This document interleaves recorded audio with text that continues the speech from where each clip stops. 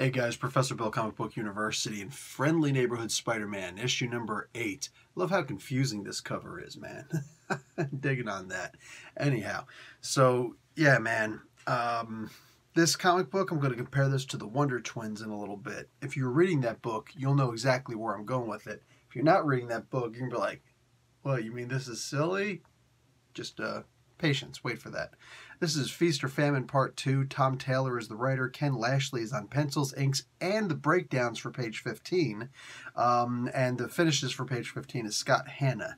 Nolan Woodard is on color art. VC's Travis Lanham on letters. Andrew C. Robinson does the cover art. I just complimented the cover, but still, it's like, how come Lashley, if he did the interior work, how come he didn't also do the cover, man? Like, he gave us the first impression that we ever saw of Shuri, and like 5 issues later, the interior art of that had to actually match the outside. Shuri as a Black Panther.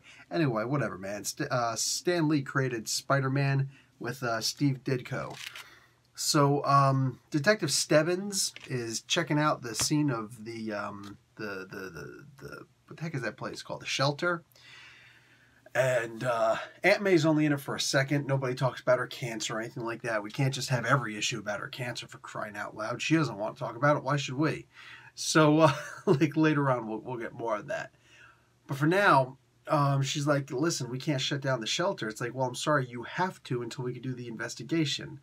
Well, Spider-Man has some opinions on that. He says, I can give you the information that you need tomorrow to clear Boomerang, and I'll see what we can do about the other person who is actually involved in this. She gives him until the morning. He asks for like 24 hours or whatever. He doesn't get that. He gets this instead. So that's at least one night that these knuckleheads are going to be stuck keeping the place shut down so that the homeless people can't sleep there.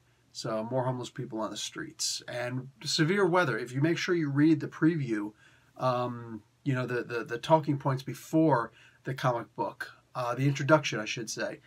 There's some wild weather coming soon, so it's important to get this place, actually, the shelter actually built. The feast. So anyway, yeah, Prowler is back in action. His wife or girlfriend is not particularly happy with it. Hobie Brown, you know what I'm saying? The Spider-Punk in another universe. And he's like, dude, why did you pick up the Prowler again? He's like, I decided to rob some money from the Kingpin. Spider-Man's like, I can't be overly mad at you for that. So anyway, it turns out that there's this organization, Fairview, I think it was called. And they're the ones that have actually started this mess. They're the ones who are cheating everybody. Criminal organizations actually running the crowdfunding. Fair Gray, it's called. Sorry, had to see that. And there's a new character in here, a new villain, and he's freaky looking as hell, and he has some interesting superpowers. It looks like he can suck the ghost out of somebody. What the hell is that? It's actually an idea that I had, but, you know, not quite so malicious. Anyway, Marley is in this also. And I enjoy that. I like seeing her in this book also. That's one of the things I look forward to the book. Rumor is her superhero name. I like her. And she's fun, man. They're like, hey, don't you have email? No, I don't use the internet. It's full of opinions. Yeah, it's true. It's like, do you at least have a phone? Yes, of course I have a phone. Did you bring it with you? No, it doesn't work unless it's plugged into my wall. Oh, God, I really like Marley right now. I really like Marley. More of this, please. I'm looking forward to a Rumor solo series, man, whatever. Like, no, seriously, I love Marley being in this book as a good backup character. It makes for a stronger book, in my opinion. She's a great, like, it's a chance for Spider-Man to actually think that somebody else is a little bit too weird for him. I enjoy those kinds of issues. Anyway, so yeah, there's a crowdfunding organization, and it's apparently not on the up and up. It's got some really bad funders and investors. Excuse me, we don't find who they are right now. Maybe we won't, but we're going to find out a whole bunch more as this continues. And I have got to just simply call out how awesome the cover looks. You see the end of July, right? Yeah, last day of the month for July.